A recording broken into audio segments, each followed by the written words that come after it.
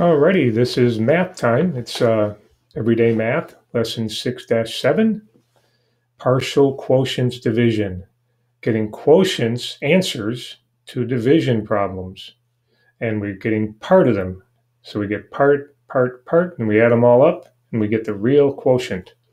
We're on page 206 for your work today in your math journal or online. However, for our sample examples, we'll use screen number 2, which is the next page, page 207. So turn to page 207 in your math journal, pause the video if you need to, pause it if you need to get online, and then come back and watch this example to see how you do it.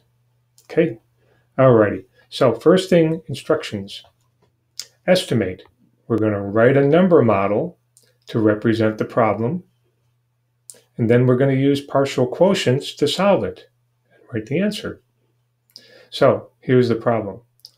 A waiter distributed 1,325 drinking straws evenly among 9 dispensers. So it's a fast food place or something, and they've got those dispensers that you touch to get the straw comes rolling out. He's got a bunch of them. He's got 9 of those dispensers, and he's going to evenly divide up the straws.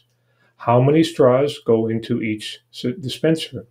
So first off, we're going to do an estimate. We're going to write down, we're going to round off some numbers here. So, important information, 1,325 drinking straws, 9 dispensers. Let's round 1,325 to 1,300. Love those zeros. And let's round 9 to, shockingly, 10. So, what times 10 would equal 1,300? It's supposed to be a 0 there. Sorry, folks. Well, 13 times 10 would be 130. So 130 times 10 would be 1,300.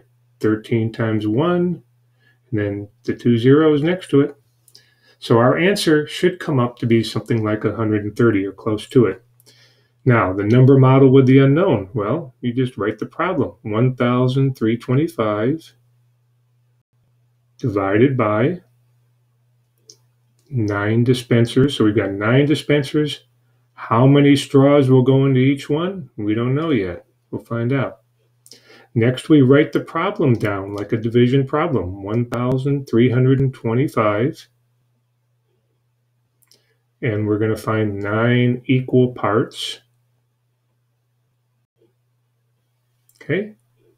And then what we do is we draw this line down here because we're going to be doing partial products. We're going to get part answers, and then we're going to add them up.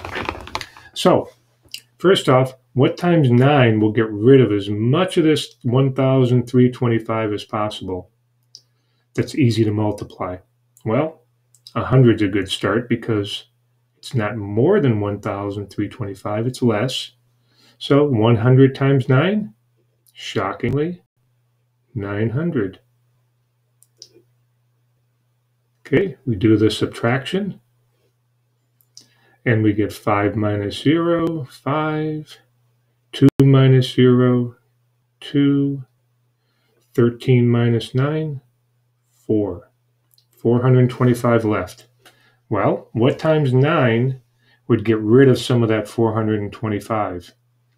If we did 50, we would get 5 times 9 is 45, but that's too much. So we need something less than that. So let's go with 4 or 40 times 9. 4 times 9 is 336. 40 times 9 is 360. All right, we're getting there. We're almost gotten rid of all of them. So 5 minus 0, 5 again. Borrow, and we get 12 minus 6, 65.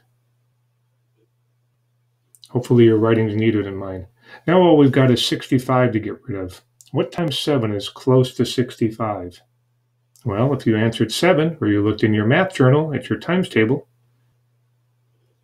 so 7 times 9, 63. And all we have left is 2. Well, 9 won't go into 2, so we're finished with that. That's going to be a remainder. What's our real answer? How many straws go into each of those things? Well, let's add these up. 100 plus 40 plus 7, 147. So our answer is 147 straws into each of the dispensers, but there's a couple straws left over. So how many straws are left over? Well, 2. Now, if we were to take this answer and multiply 147 times 9, we would get 1,323 plus the other 2. 147 is kind of close to our estimate, and so we are probably correct. Let's go and take a look at another problem and another way to solve this. So I'm going to get rid of all of this stuff if I can figure out how. Oh, have you got that all written down? If not, then pause the video and get rid of it because it's going away right now. All right, number 6 is draw a rectangle and do this. So we're going to take a look at for problem 5. Wow, okay, well, let's go up to problem 5. Need a pointer to get up there. So there's problem 5. The local movie theater sold $2,496 worth of tickets on Friday night. If each ticket cost $8, how many tickets were sold? So it's going to be a division problem with those two numbers. So 2,496 divided by 8. Let's do a rectangle to solve it. So there's my rectangle.